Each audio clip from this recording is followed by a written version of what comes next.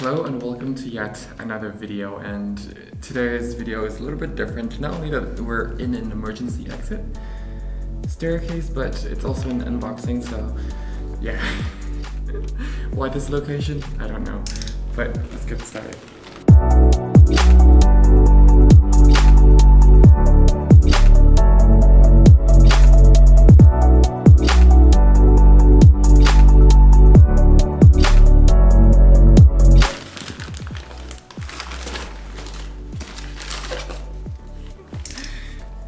Anyway, so this is actually the 56mm from Viltrox lens. It has been on my list for a while. I hope you can hear me well from the echo, but yeah. This is for the Fuji system simply because I do shoot Fuji as well. Not always professional, but yeah. I don't always shoot it professional enough to always invest in the best lenses from Fuji, but it's kind of like, this is my professional version from Canon. It's the 85 1.2, so I already have that, so I don't see myself investing in the 56 1.2 from Fuji anyway, and it's not weather sealed. If it was weather sealed, then I would actually have purchased it, but this one from the review, it's also pretty good, and I decided to get it anyway because it's only 250 euros plus tax and shipping, at least all the way to Northern Europe. So yeah, it was a bargain. Anyway, here's the box that you get.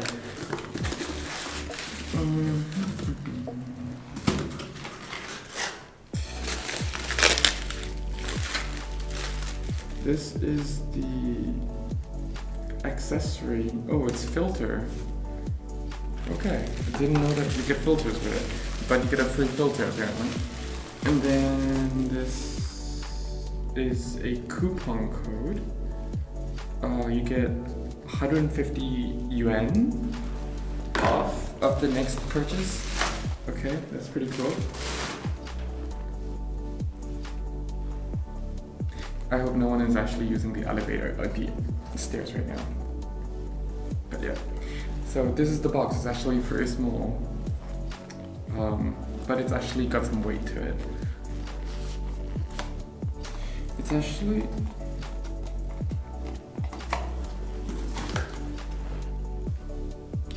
okay. You get your typical Viltrox seal.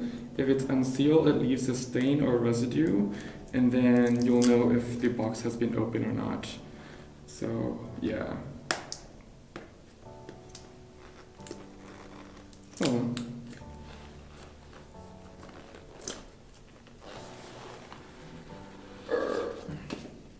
Okay.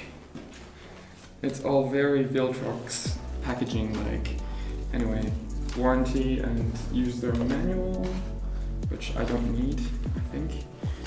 Lens pouch, which is nice to have, but I don't need. I love these gels.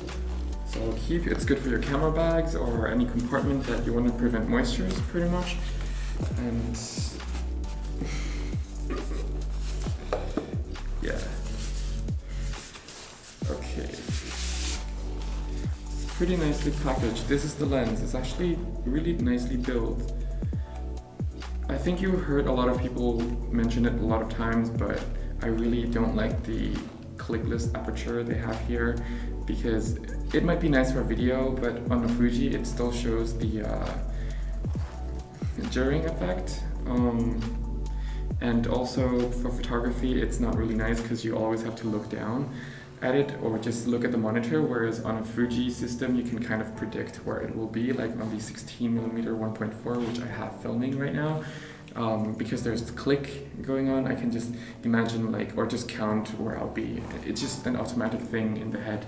But yeah, let me just put the box aside. I'll organize that. This is the 10 to 24. Because I usually use my Fuji for like street photography and just travel photography in general. Nothing, well, a lot of professional stuff as well, but not as my main system as like a Canon. So yeah, as I mentioned, if it was weather sealed, I would probably have invested in the Fuji version, but it's not. So to me, with the slightly lower quality of this lens, it's okay. So yeah, that's it on this camera. it's much smaller than I thought actually. On a lot of videos I thought it would be a lot bigger, but yeah, and the weight of it is actually pretty good, like pretty light. If I focus, it actually focuses really quickly and much more silently than a lot of my Fuji lenses, to be honest. So yeah, that's it for this video.